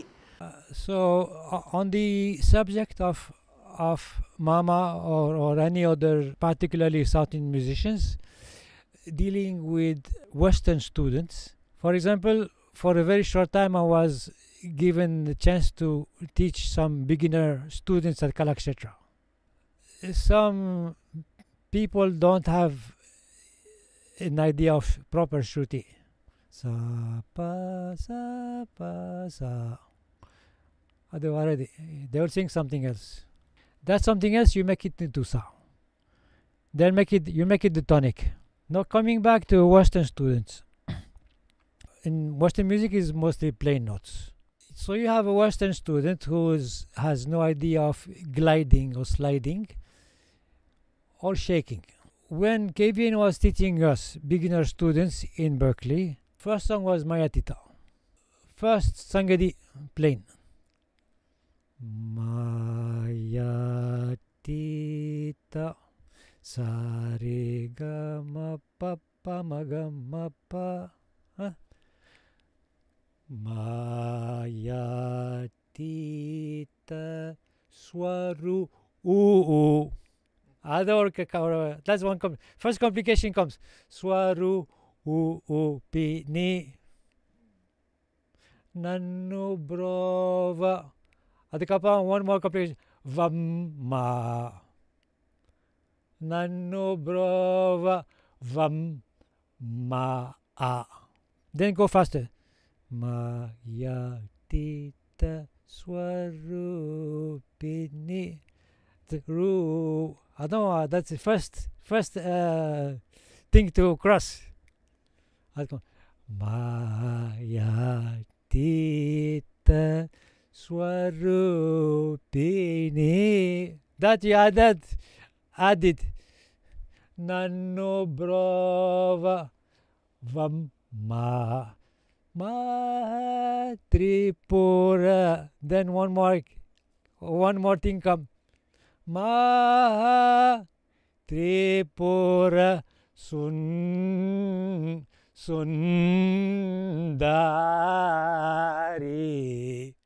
Ayatita swarupini nannu brova vamma. Ayatita swarupini nannu brova vamma.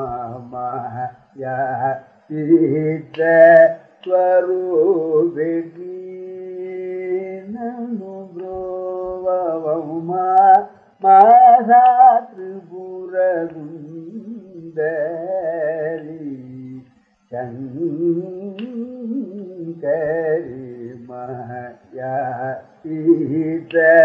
swarupini nannu brova vamma. Mahā Tripura Sundari Shankari Mayatita swarupini. ஒரு தடவை கேரளாவில் சாப்பிட உட்காண்ட்ருந்தோம். பாயசம் பரிமாறினா நான் பாயசம் பரிமாறினா பாயசத்தை நான் இருடா அப்படிலாம் சாப்பிடக்கூடாது இரு அப்படின்னு அவளை பப்படம் எடுத்து சொல்லி அந்த பாயசத்தில் அந்த பப்படாமல் போட்டு சாப்பிடும். ஸோ அது ஒரு தனி ருச்சி. ஸோ அதெல்லாம் மாமா சொல்லுவார். அது நீ இரு, அவனுக்கு இன்னொரு பாயசத்தை விடுங்கோ, பப்படாத்தை கொண்டாங்கோ.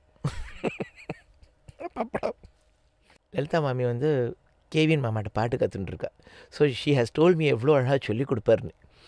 எந்தனுச்சு எதுக்குள்ள காம்போஜி கீர்த்தனம் மாமா தான் சொல்லி கொடுத்துருக்காரு லலிதா மாமிக்கு. அதெல்லாம் அந்த அவாத்தில் இருந்த எக்ஸ்பீரியன்ஸு. எப்படி மணியர் ஊருக்கு போயாச்சுன்னாக்கா கேவிஎன் மாமா கிச்சனில் இருக்கிற நெய் எல்லாம் காலி பண்ணிவிடும். எல்லா தோசை எல்லாத்துக்கும் நெய் தான், தாளிக்கிறது எல்லா சகலத்துக்கும் நெய். அந்த டிட்பிட்ஸ்லாமும் சொல்லியிருக்கா. ஸோ மாமாவுக்கு நெய் ரொம்ப பிடிக்கும். பாதாம் அல்வா இல்லை, நெய் ரோஸ்ட்டு கொண்டாம்பர் பத்மா மாமி. அது செல்வராஜ் யார் பதில் சொல்கிறது, நெய் ரோஸ்ட்லாம் சொல்லாதே, மாமாவுக்கு இட்லி இப்படி சொல்லிகிட்டே இருந்தான். பத்மா அது நெய் ரோஸ்ட்டுன்னு சொல்லுவான், நெய்லாம் இருக்காது அதில். இவர் ஏதோ நெய் இருக்காதா? அதெல்லாம் ரொம்ப ருச்சி ஜாஸ்தி மாமாவுக்கு. மாமா நெய் ரோஸ்ட் ஆர்டர் பண்ண, நெய் ரோஸ்ட்டு சொல்லுடா அப்படி. மாமி டென்ஷன் ஆகிட்டா. எனக்கு வந்துட்டு அவன் கேவியனுக்கு வந்துட்டு 2 பேருக்கு வந்துட்டு விழுந்து. என்னது இது நெய் ரோஸ்ட்டு, இட்லி சொல்லு மாமாவுக்கு போகிறோம். மாமி பத்மா நெய் ரோஸ்ட்டு சொல்லுவார், அதெல்லாம் நெய் இல்லாமல் இருக்கா, நீ சொல்லுடாத பேஷா. மாமி கவலை மாமிக்கு, இவருக்கு என்ன. நான் வேணால் ஒன்று தோசை வாத்து தரட்டுமா அப்படிம்பார். அப்போ பத்மா மாமி சொல்லுவா, வேண்டாம் கேவிஎன் வாசிக்க சொல்லாதே, நன்னா எண்ணெய் நெய் எல்லாத்தையும் விட்டு மொறுன்னு அவருக்கு அதாவது என்ஜாய் பண்ணுவார் சாப்பாடு. ஆனால் இப்போ அவர் சொல்லுவார், நான் பண்ணுறேன் நன்னா பண்ணுவேன் அப்படின்ட்டு. ஒரு தடவை கிளீவ்லண்டில் இந்த தியாகராஜ உற்சவத்துக்கு கார்த்தால பிரசாதம் யூஸ்வலாக நாங்கள் ஆற்றுல பண்ணி எடுத்துன்னு போய் பூஜை முடிஞ்சதும் நைவேத்தியம் பண்ணோம். அன்றைக்கி அவர் பத்மாட்ட சொல்லி எங்கள்கிட்ட சொல்லிட்டார், நாங்கள் தான் சுவாமிக்கு பிரசாதம் தயார் பண்ணுவோம் அப்படின்னுட்டு 2 பேரும் மடி உலர்த்தி பேஸ்மெண்ட்டில் காலம்பரை எழுந்து ஒரு ஒரு ஒரு என்ன சொல்கிறது 13 லிட்டர் 15 லிட்டர் பாத்திரம் ஃபுல்லாக கேசரி பண்ணணும்னு மாமியும் மாமாவுமா தான் சேர்ந்து மடி உடுத்தி பண்ணி எடுத்துன்னு பண்ணுறோம். அந்த மாதிரி ஒரு என்ன சொல்கிறது ஒரு ஒரு ஒரு பக்தின்னு தான் சொல்லணும், இல்லை அந்த ஒரு கமிட்மெண்ட். நம்ம பகவானுக்கு பண்ணுறோம், சுவாமிக்கு பண்ணுறோம், உற்சவத்துக்கு பண்ணுறோம், நம்ம பண்ணணும், நம்ம கையால் பண்ணணும். அந்த இடத்துல தான் அந்த அப்பார்ட்மெண்ட்டில் தான் என்னாச்சு, டிவி இருந்தது, ஒரு விசிஆர் பிளேயர் இருந்தது. அப்போல்லாம் விசிஆர் தானே. இவர் அதை பார்த்தார். இந்த ஸ்பிக்மெக்கே வாலண்டியர்ஸ்ட்டை வந்து கேட்டார், இந்த பைஜு பாவரா படம் கிடைக்குமா எங்கே அப்படின்னு. பைஜு பாவரா அது இப்படி ஒரு பசங்க எதுவும் எங்கேயும் பிடிச்சி வாங்கிட்டு வந்துருத்துங்க. எல்லாருக்கும் தெரியும் அந்த what the film is about. And Amir Khan பாடியிருக்கார், அதில் ரொம்ப அழகாக பாடியிருப்பார். அதில் வந்து மாமா சொல்கிறார், மாமாவோட சினிமா பார்க்கவே முடியாது, எஸ்பெஷலி பைஜு பாவரா பார்க்க முடியாது, because you will never get to the end of the film. ஏன்னா இவர் என்ன பண்ணுவார், literally this happen, you must believe me. போட்டார். அதில் ஒரு சீன் இருக்குது, தான்சேன் பாடின்ற பேர், பைஜு அந்த ஒரு க்ரீப்பரை பிடிச்சி ஏறி and he will want to kill Tansen. So hill with a sword hill come. அந்த சமயத்தில் ஒரு தர்பாரி பாடியிருக்கார். முதல்ல ஒரு 1 மினிட்டுக்கு தம்பூரா மாத்திரம் போகும் அந்த சீனில். பார்த்துட்டே இருந்தோம் எல்லோரும். இன்னொரு தடவை ரீவைண்ட் பண்ணி திருப்பி அந்த தம்பூரா எப்படி இருக்குது பார்த்தியா, அந்த மந்திரம் எப்படி என்ன காரம் இருக்குது பார்த்தியா, அந்த தம்பூரா என்ன சுத்தமாக சேர்த்துருக்கான் பார்த்தியா. அதுக்குள்ளே சொல்கிறதுக்குள்ளே தி மூவி இஸ் மூவ்டு.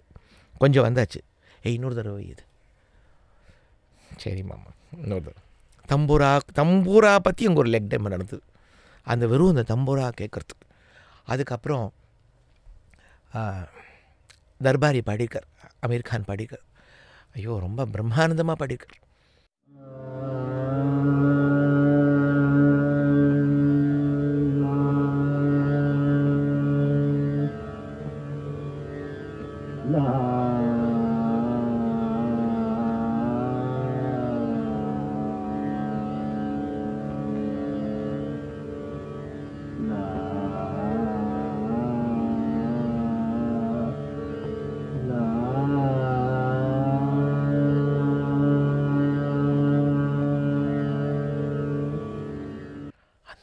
எப்படி சேர்றது பாருடா, இன்னொரு தடவை வை.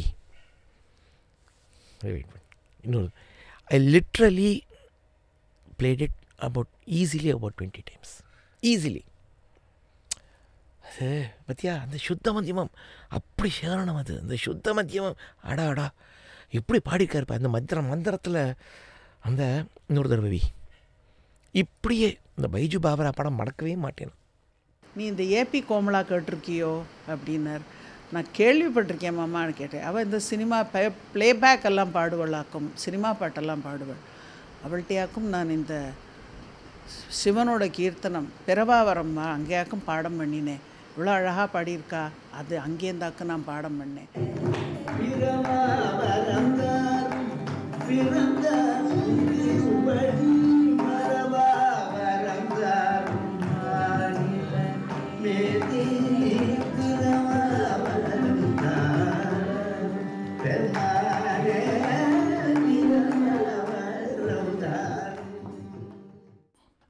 You see, he believed that good music is what matters, regardless of where it comes from.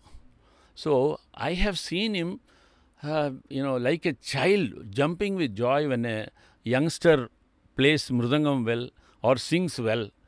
Whatever. He never held back his appreciation. He was never reticent when he found somebody singing well. நல்ல சங்கீதம் எங்கே இருந்தாலும், பெரியவாளாக இருக்கட்டும், சகவித்வான்களாக இருக்கட்டும், சின்னவாளாக இருக்கட்டும், எங்கே இருந்தாலும் அதை ஓப்பனாக அப்ரிஷியேட் பண்ணுவார். He was first a Rasika, then a musician. Chicago கச்சேரி, ஓகே, முதல்ல வந்து லால்குடி ஜெயராமன் கச்சேரி 4லேருந்து 6:30 மணி வரைக்கும், 7 மணிலேருந்து 9:30 மணி வரைக்கும் கேவிஎனோடு கச்சேரி. அன்றைக்கி பெரிய ஸ்னோ ஸ்டாம். 4 மணிக்கு எல்லோரும் வந்திருந்தால் வந்த அப்புறமா ஸ்னோ ஆரம்பிச்சது சிகாகோவில். கொட்டுன்னு கொட்டுறது. 6:30 மணி ஆனவுடனே எல்லோரும் கிளம்பி போயிட்டான்.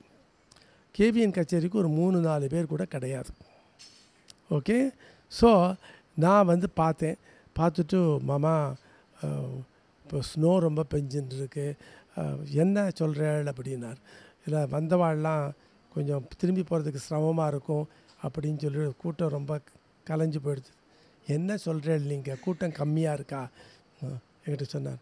ஆல் இண்டியா ரேடியோவில் பாடுறேன், யார் இருக்கா, ஒருத்தரும் கிடையாது, லட்ச ஜனங்கள் கேட்குறாளா இல்லையா, அதை மாதிரி நினச்சிட்டு ஆல் இண்டியா ரேடியோவில் நினச்சிட்டு பாடுறேன், நீங்கள் ஏன் கவலைப்படுறேன் அப்படின்னு சொல்லிட்டு அப்சல்யூட்லி ஒரு பிரில்லியன்ட் கான்சர்ட் கொடுத்தார் அன்றைக்கி.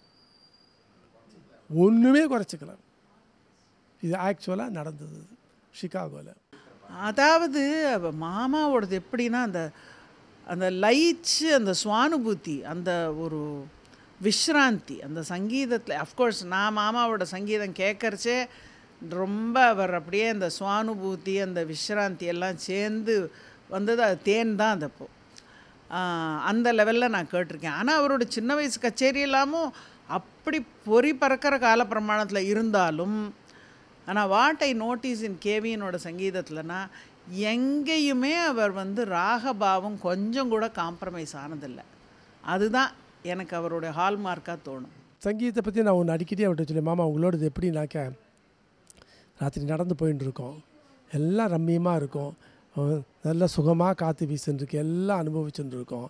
அப்போ திடீர்னு வந்து இந்த மேகத்தை கிழிச்சுண்டோ அந்த சந்திரன் வந்தானாக்கே பளீர்னு ஒரு சந்திர ஒளி வரும் இல்லையா, அதை மாதிரி ஒரு சங்கதி போடுறேன் அப்படிமே நான் அவர்கிட்ட எல்லாம் ரசிச்சுட்டு இருப்போம். அது மாதிரி அது இது ராஜாராம் அடிக்கடி கோட் பண்ணுவார். இன்னொரு சொல்லுற மாதிரி எல்லாம் பார்க்கில் பார்த்துட்டு போயின்னு இருக்கோம், எல்லாம் நல்லா இருக்கும், ரசிச்சுட்டு இருப்போம். ஒரு பக்கம் திரும்பினோடனே அங்கே அப்படியே ஒரு பூ குமியல் கிடைக்கும். அதை மாதிரி உங்களோடது கேட்டுகிட்டே இருப்போம். திடீர்னு பார்த்தானாக்க அதில் அப்படி ஒரு சங்கதியை நீங்கள் போடுவேலை அப்படிமே அவர்கிட்ட. அவர் வந்து சிரிச்சுப்பார், அதெல்லாம் வந்து ஒன்றும் இதாக இது பண்ண மாட்டார். ஏதோ நீங்கள் பிரியத்தில் சொல்கிறேன் அப்படிம்பார் என்கிட்ட. ஓகே, அதுதான் உண்மையான இது. அவரோடதில் வந்து ஒரு அன்எக்ஸ்பெக்டட் ஒரு சிலிர்ப்பு ஏற்படும். அவர் கச்சேரியை கேட்டானாக்க எந்த இடத்துல எப்போ அது வரும்னு நமக்கு தெரியாது. அந்த பாட்டில் அது ஒரு ராகந்தான பல்லவியாக இருக்கலாம், இல்லைனாக்க ஒரு சின்ன ஒரு ஜாவலியாக இருக்கலாம், இல்லைன்னா ஒரு கீர்த்தனையாக இருக்கலாம், இல்லைனாக்க ஒரு ராகத்தை எலாபரேட் பண்ணும்போது இருக்கலாம். ஒரு அன்எக்ஸ்பெக்டட் ஒரு இது வரும் அதில். அதுக்காக வந்து ஒரு வாய்ஸை கொண்டு வந்து மேலே போகிறதுக்கு அதெல்லாம் இல்லை. அவர் பாட்டு பாடின்றப்பார். அதில் உண்டான ஒரு மேஜிக்கல் மோமெண்ட் வில் அக்கறம்பால. அது அவரோட சங்கீதத்தில் நான் நிறைய பார்த்துருக்கேன், நிறைய கேட்டிருக்கேன், நிறைய ரசிச்சிருக்கேன். ரொம்ப சந்தோஷப்பட்டிருக்கேன் அதை கேட்டு அவர்கிட்ட. எப்படி நடந்துக்கணும்னு கூட ரொம்ப அழகாக சொல்லிக் கொடுப்பார். இல்லாடி அவரை பார்த்து நல்லா தெரிஞ்சுக்கலாம். எப்படி ஒரு ஒரு ஒரு பப்ளிக் ஃபோரமில் இருக்கிறச்சே, எல்லாரோடையும் இருக்கிறச்சே எப்படி மிதமாக பேசணும், எப்படி மதுரமாக பேசணும், எப்படி ஒரு அனாவசிய வார்த்தைகள் பேசுறது, ஏதோ நம்ம ஒரு ஹியூமரஸாக இருக்கும்னு அனாவசியமாக அச்சு பிச்சுன்னு பேசுறது, அந்த மாதிரிலாம் மாமா அப்படி நடந்துக்கவே மாட்டார். Being with KVN it was such a என்ன சொல்கிறது என்ஜாயபிள் மாத்திரம் இல்லை, it was such a wholesome experience, learning experience. அவருக்கு மாமாவுக்கு வாசிச்சது ஒரு பெரிய பாக்கியம். அதனால் ஒரு ரொம்ப ஒரு என்ன சொல்கிறது ரொம்ப பயனடைஞ்சிருக்கேன். அது மாத்திரம் இல்லை, பீயிங் வித் ஹிம், அவரோட அப்சர்விங் ஹிம், அவரை பார்த்து எப்படி எவ்வளோ கௌரவமாக நடந்துக்கணும், எப்படி பேசணும், எப்படி எல்லாத்தையும் பெரியவாள்கிட்ட எப்படி பேசணும், சின்னவாள்கிட்ட எப்படி பேசணும், எப்படி எல்லாமே. So it is such a learning experience. இதெல்லாம் நிஜமாக பொக்கிஷங்கள். நம்ம இதை எவ்வளோ தூரம் எல்லாருக்கும் ஸ்ப்ரெட் பண்ணுறோமோ அது ஸ்டூடெண்ட்ஸுக்கு மட்டும் ஒரு டீச்சிங் ஆகாது, டீச்சர்ஸ்க்கும் எப்படி டீச் பண்ணோங்கிறதையும் ஒரு குருட்ட ஒரு ஸ்டூடெண்ட்டாக எல்லா டீச்சர்ஸும் கற்றுக்கணும். So being a teacher, I am also a teacher R Guru, what ever it is. நான் என்னை குருன்னு சொல்லிக்க மாட்டேன், டீச்சர் தான். அவர் குரு. அவர்கிட்ட நம்ம தெரிஞ்சுக்க வேண்டியது என்னென்னா, ஒரு ஸ்டூடெண்ட்டுக்கு எப்படி வரவழைக்கணும், ஒரு அத்தனை தரம் பாடி அதை கற்றுக் கொடுத்துருக்கிற அந்த ஒரு பொறுமை அண்ட் அந்த ஒரு டெடிக்கேஷன் டு டீச்சிங். பர்ஃபார்மராக இருக்கிறது பெரிய விஷயம் இல்லை, நம்ம என்ன பண்ணுறோமோ அதை பாடிட்டு போகிறோம். ஸ்டூடெண்ட்டுக்கு அந்த ஃப்ரேஸ் வரணும், அதில் துளி கூட அப்படி அப்பழுக்கு இல்லாமல் நம்ம என்ன பாடுறோமோ அதை வரவழைக்கணுங்கிறதுக்காக அவர் பண்ணியிருக்கிற அது ஒரு சாதனைன்னே சொல்லலாம், இல்லை அது ஒரு பெரிய ஒரு யாகம்னே சொல்லலாம். டீச்சிங்கில் ஒரு யாகம் பண்ணியிருக்கார். அப்படிப்பட்ட ஒரு மாமேதையை பற்றி நானும் 2 வார்த்தை பேசினதில் ரொம்ப பெருமைப்படுறேன். நம்ம as students of music we have to absorb from all this. அவர் எப்படி how much introspection has gone into his music. பாடுறதுலேயே தெரியும் அவர் எவ்வளோ சுத்தமாக பாடுறார், அந்த கீர்த்தனத்தை இவ்வளோ போஷிச்சு பாடுறார், வார்த்தைகளை சொல்கிற அந்த பா த கேட்கலன்னு திட்டு விடும், அது தாவை சொல்ல அப்படி திட்டு விடும், இந்த மகாபிராணம் கேட்கலன்னா. So that kind of involvement and dedication and that passion and that love for the music இருக்கணும். that is a lesson that is to be permanently learned all life. My last kacheri for KVN was on 17th December 2001 Narayanaswamy Sabha. இந்த வருஷம் மாமாவுக்கு ரொம்பவே உடம்பு சரியில்லை. he was in and out of hospital. Shruti A sharp தம்பூராவே இல்லாமல் வந்தார். that is the first and the last time that I saw KVN without a tambura. So ஏன் சொல்ல வரேன், அப்போது உடம்பு அவருக்கு முடியலே அப்படின்னு, அதனால் சரி ஏதோ கொஞ்சமாக ராகம் அப்படிலாம் கிடையாது. அவர் பாட ஆரம்பிச்சாச்சுன்னா இவருக்கா உடம்பு சரியில்லைங்கிற மாதிரி பாடினார். அதுக்கு சொல்ல வரேன், திருவடி சரணம் பாடினார். அது மறக்க முடியாத கச்சேரி. அது very very extremely emotional concert. அது ஃபார் சம் ரீசன் மாமா என் வாட்ச் எடுத்து வச்சுட்டார் முன்னாடி. தி கான்சர்ட் வாஸ் ஃபார் 2.5 hours. அவர் என்னாச்சுன்னு தெரியல, time பார்த்தாரா I don't think he saw the time R what ever. என் வாட்சை மாத்திரம் எடுத்து வச்சுட்டார். I don't think he even saw the time. என்னாச்சு, திருவடி சரணம் பாடினார். 4 songsக்குள்ளே ஏதோ 2-3 கீர்த்தனம் பண்ணார். நேராக பெருஷா காம்போஜி பாடி திருவடி சரணம் பாடிட்டார். பெருஷா பாடினார். திருவடி சரணம் பாடி மத்தியமத்திலேயே ஃபுல்லாக கம்ப்ளீட்டாக மத்தியமத்திலேயே நரவல் பண்ணார். அந்த மாதிரி பாடுறது ஒன்லி கேவிஎன் மாமா can carry it of. It leaves you speechless. நம்ம என்ன வாசிக்க போகிறோன்னு எனக்கு தெரியல. நான் ஜெயவைத்தியநாத் மிருதங்கம் வாஷன், சிவராமகிருஷ்ணன் கடம் வாஷன். அப்போவே எனக்கு ரொம்ப ஒரு இவஸ் ஸோ இமோஷனலி ட்ரீன்டு. தனியாக ஒருத்தன் விட்டுட்டார். அவள் மாமா ஏதோ அப்புறம் பல்லவி ஏதோ பாட போகிறாரு நினச்சிட்டு பிளான்லாம் ஒன்றும் அப்படி என்ன பாடம் உனக்கு என்ன புதுசாக என்ன அப்படின்னு விடுவார். சரி அவன் சின்னதாக ஒன்று வாசித்து விட்டுட்டான். இவரது அப்புறம் பல்லவி பாட் because it was Hartley 1 hour during தி கச்சேரி. ஸோ மாமா ஹெட் பிளான் சம்திங் எல்ஸ்ன்னு நினச்சிட்டு அவளும் ஒரு சின்னதாக ஒரு தனியாக ஒருத்தனை வாசி முடிச்சுட்டார். பண்ணேன் உனக்கான பூசை ஒரு வடிவிலேன்னு விருத்தத்தை எடுத்தார். அந்த விருத்தம் ரொம்ப அழகாக பாடுவார் மாமா. அந்த விருத்தத்தோட வார்த்தைகளும் அந்த அர்த்தமும் ரொம்ப அழகாக இருக்கும் தாயமானவரோடது. அந்த பாடினே வந்தார். மெஹாகில் பாடினார். மெஹாக் பாடி அப்படியே சிந்து பைரவி பாடினார். By the end of the விருத்தம் I was completely lost. எனக்கு I couldn't control my tears.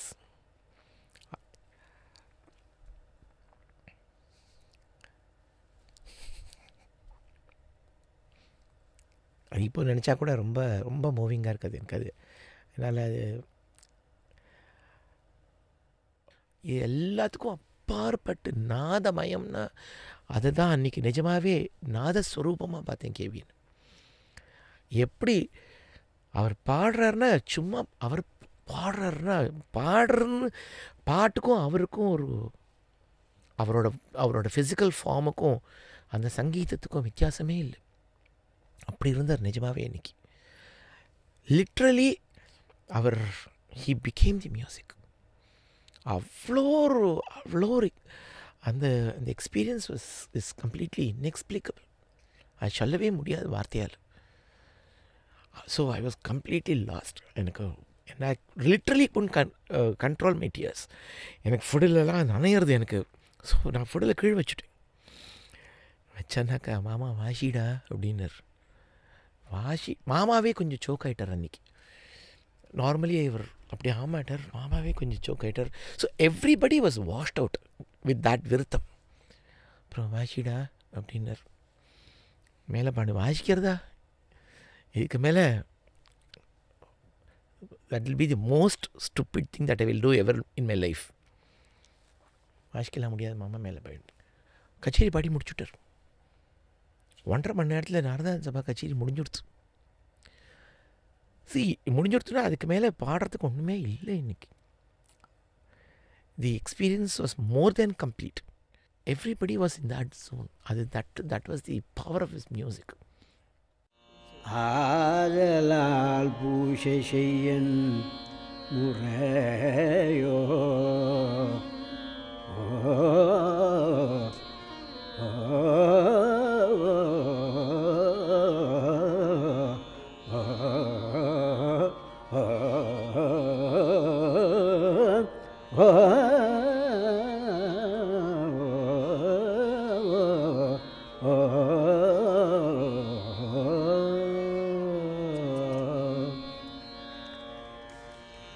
பூஷை செய்யன் முறையோ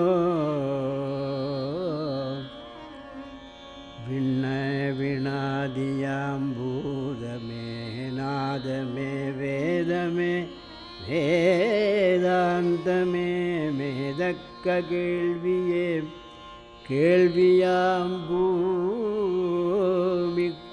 வித்தே அவ்வித்தின் முளையே கண்ணே கருத்தே என் என்னே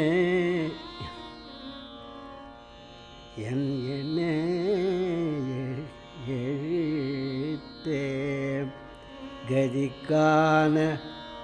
கதிக்கான மோன வடிவே கருதறிய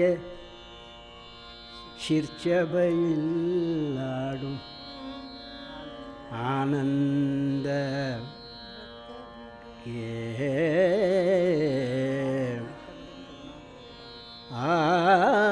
ஆனந்த நித்தமிடும் கருணாகர கடவுளே கருணாகர கருணா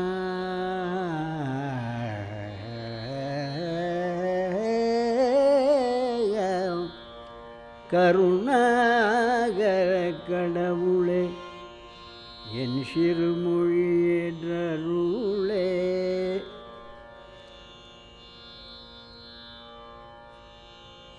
என்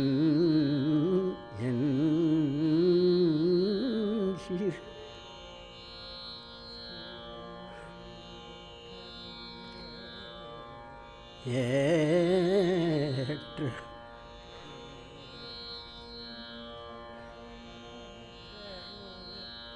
அருளே ஏற்றருளே.